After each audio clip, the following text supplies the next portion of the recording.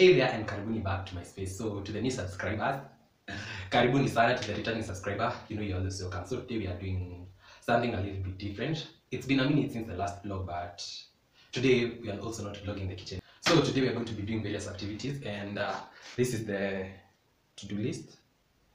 Yeah, and as you can see, first in the list is shaving. So this hair needs to go down kiasi. Today is 28th of August on a Friday, and I thought I'll start this vlog in the morning, but anyway, being a lifestyle vlogger, si kazi rahisi. I thought I'd start this vlog in the morning nikiwa kwa kitanda, lakini venye niliamka nikaona hiyo ile way nikaona highway snake, so I went back to sleep.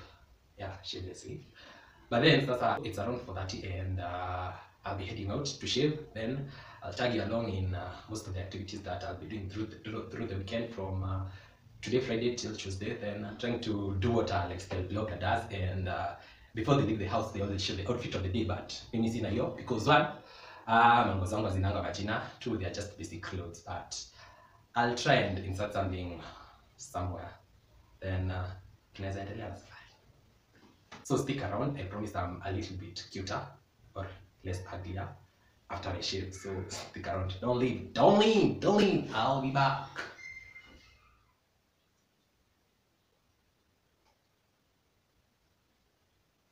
I'm equally disappointed, but I'll explain that later with time. So let me first start by introducing why I'm doing this particular vlog. It's on the date 21st of August, my birthday. So mimi kama kawaida naamka nalanga at around 4 a.m. naamka 10:30, 11:30 hapo. So this particular day nika decide I'm switching off my phone before I sleep. So that's what I did. Nikaamka at around 11:04, nikasha simu, then nikaingia WhatsApp, nika scroll hivi kiasi nione who missed me. So I find that I missed a call from Faith.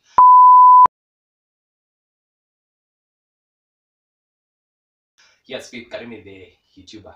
So I was wondering why she decided to call while she can text, because I don't think you should be calling anyone if texting is an option, unless your house is burning down. So I can decide to check up on her, but because I recently found out this new YouTuber and ananibambanga venye anaanza intro zake, she goes by the name Cindy, and she starts like, "Hola, mi amigos, my name is Cindy." So hey, Mimi and the clownery in me decided to, hey, hola mi amigos, Faith. So the conversation went like this. Guy went to Ramka saizi, tumetoka presentation. I was shooken. Yeah.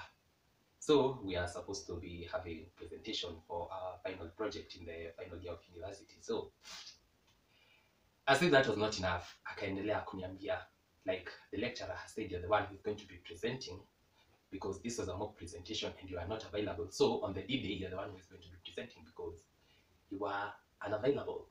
Yeah. So I guess that was a birthday surprise. So that explains why I went to get a haircut, though I was disappointed because it was a new barber shop. Secondly, that explains why I'm vlogging, so that you can see how this turns out.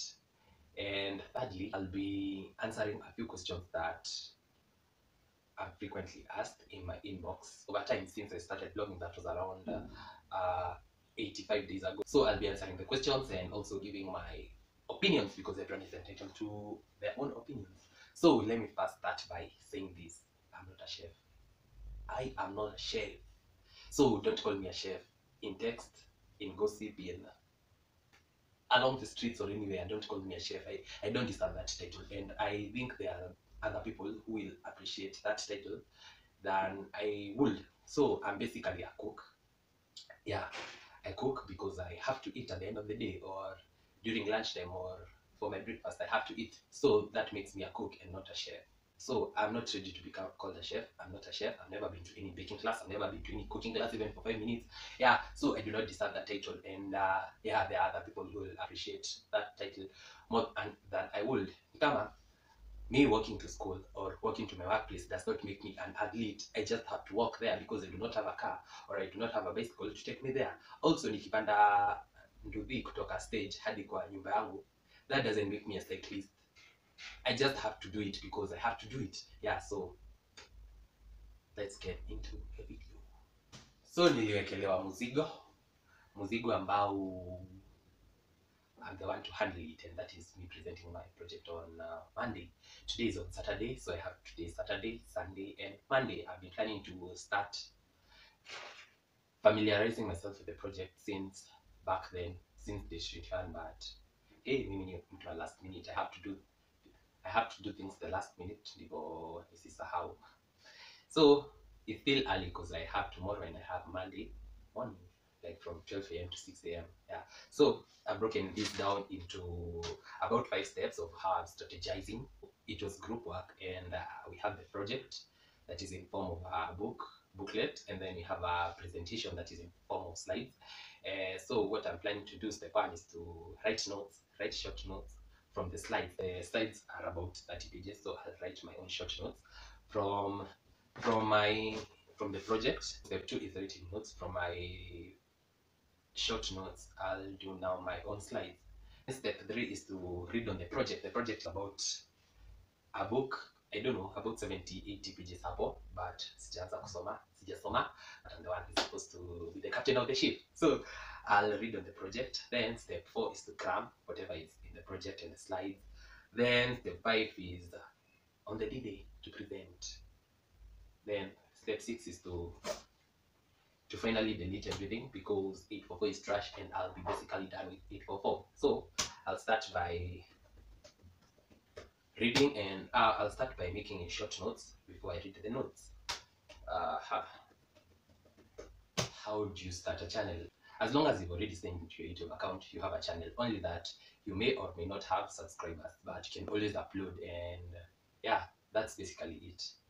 Then this was supposed to be a sit-down video, but because living in a bedsitter, I do not have a dining table, and neither do I have a study table, so we are doing this from my bed.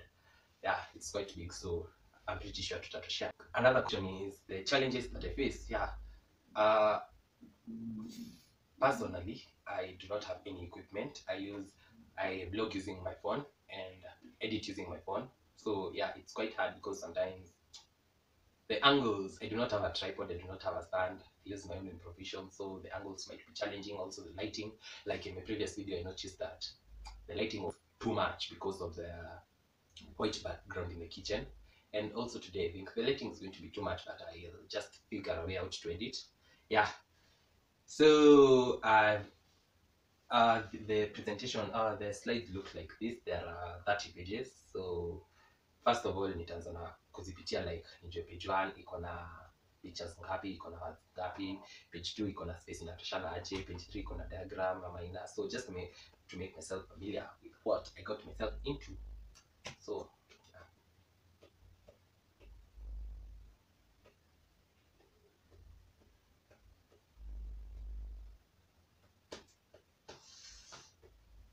okay, this thing has too many formulas na huku chini, and a few diagrams.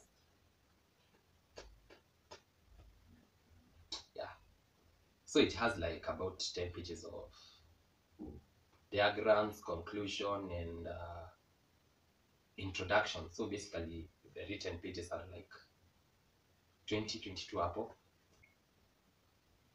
Also, another thing that people have been requesting for is my bedsitter apartments. Do you wanataka kuona nini? But I've been skeptical about doing that vlog, but finally I did it, and it's in my phone. Those I edit, but it will come up later when I feel like I'm comfortable uploading it. But yeah, the video is already there, unedited, it's very raw.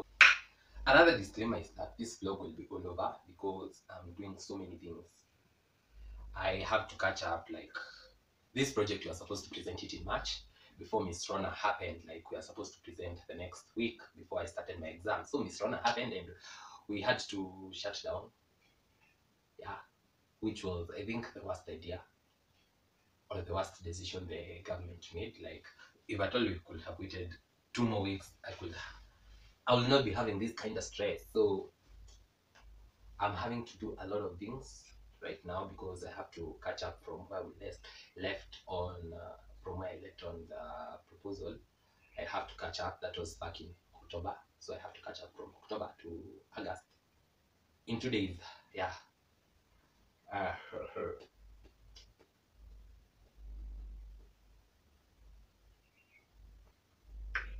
Then also, a few people have been concerned about my English and why I struggle much speaking in English. Well, nezonge Kiswahili na itakuwa tu sawa. So this is the reason. Yeah, like this is the reason somewhere here as to why I struggle much with English. The challenges that I face for Kwatuya, Kushoot, and such things is number one, the English, number two, the literature, the wordings. Then, like for my first video, it took me about 6 hours. Ile pilau from the setup to when I finished. So after I finished cooking, that was where the task was. Go shoot like the whatever prepared, then doing the taste test. It was too much work. Nilikuwa namaliza taste test at around 5:30. That was way too many hours. Then at times kizungu pia inapotea. You do not have the literature, you do not have the words. So there's this particular time I was shooting a vlog. I think it was vegetable rice or the vegetables themselves, and the kizungu was not even coming. So I decided, after very many shots and takes, to write a script. So after the script, I wrote the script and nikaistika hapo kando ya simu. Then I read it, but I was also in panic mode. So, but we'll manage. Yeah. So those are the challenges. Also, deleting content, like a footage or two, you have to redo them, which is not the best experience. Yup. Do I have some failed recipes? Woo. Okay, si mingi, ni kama mbili tu hivi. But moja is not a fail, ni venye I'm too lazy to perfect it. But the one yenye imeni challenge sana is bread recipe. Hii recipe, I've tried all I can. I've tried this recipe about 18 times. Yeah, 18. Literally 18 times. The 18th time I did last week, and it was also a fail. So what happens is the bread becomes very dense. But I got bread proofer that's supposed to help the bread in rising. So I'll try it for the 19th time, sometimes on Tuesday after I've finished with my presentation. Then I'll see how it goes. Ikishindikana, I'm not quitting. I'll try it some other time, but later. Laundry or dishes, neither. I'm one lazy human being. But did I die? I didn't even die, baby. And we had a school fanga. Yeah, video request. Yeah, here bedsitter tour. That has been my most requested video. Though kuna other recipes that have been requested, but I'm not shot them because I was on a break. So I'll take a few minutes. I write some short notes. Then I'll be back to answer more questions.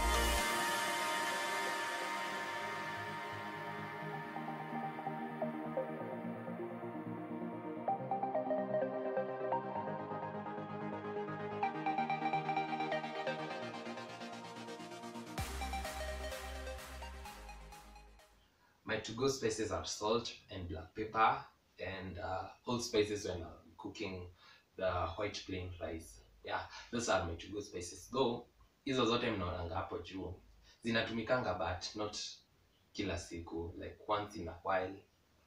Once in a while, you know, you have to cook something that needs a few extra spices. Yeah, so zikiwa hapo juu hazimaanishi ati zote zinatumika siku moja. Like, on a lazy day I'll just use salt and black pepper, and that's it. Yeah, also I do not mention cooking oil as an ingredient in my videos because I do not have any good reason.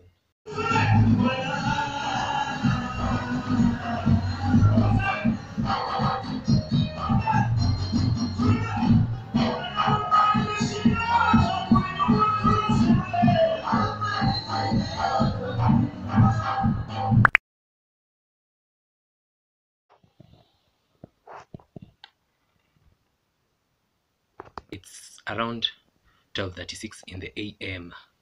I don't know what I've been doing the whole Sunday, but after I woke up, I don't know kuliendaje, then I've just realized that it's 7 in the PM, so I've been sitting on this laptop since 7. It's currently 12. I am not even almost done. I have a long way to go, so I'll go freshen up kiasi, then I'll be back to continue. So leo sioni nikilala cause hey, if last minute was a person, it is me. The presentation starts at 9 and I'm number 4, so I have to do what a man has to do. Yeah,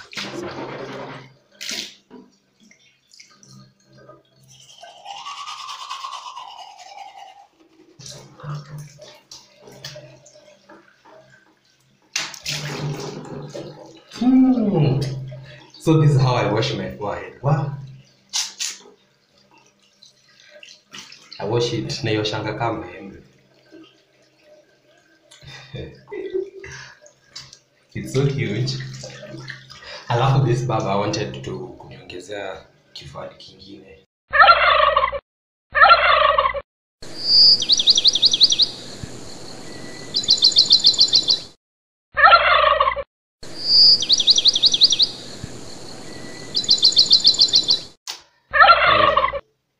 Yeah, nashamaliza kuoga, like there was no skincare routine. There was no routine at all. Ni tu rush na kuoga uso na maji. Then we are done. So then there are some people who are always concerned about my nails. Like they always bothered what's happening with my nails or what do I apply. For free, I'll tell you that I do nothing to my nails. Zinakwanga naturally hivyo. So what happens with them, they are quite hard. Then ngozi yangu is quite pale, like inakaa ina damu mob lakini niko na damu ya kutosha, so that's why they become very dark and shiny at times. And yeah, so zikimea huku juu inakuwa white sana, then this other place becomes a little bit shinier. Yeah, so I guess I've answered because it seems to bother a lot of people. Mimi sio team wa kwenda salon. I don't go to the salon, neither do I have a skincare routine. So that's basically it. So let me go finish what I was doing, then I'll be back. Then I see if I can sleep for an hour or 30 minutes, then